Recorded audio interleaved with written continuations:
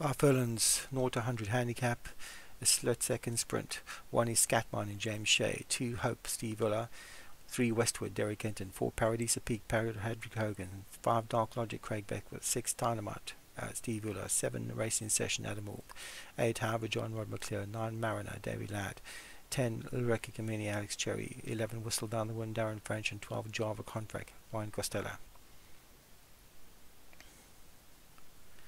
They're at the start, and away they go. Lureka Kamini was very slow away, lost a few lengths at the start, and the leader is Dynamite now from on the outside of that one. However, John in the red colours. Then comes Java Contract, pushed along to improve positions is Dark Logic. Hope up the centre of the track, overcoming that slow start is Lureka Kamini in the orange sleeves.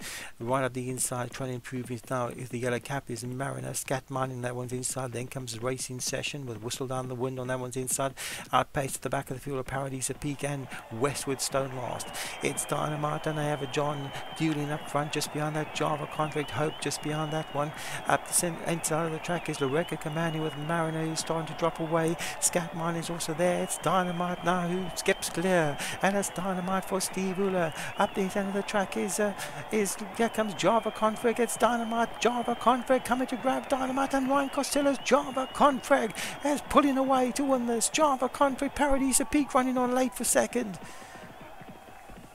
for Patrick Hogan.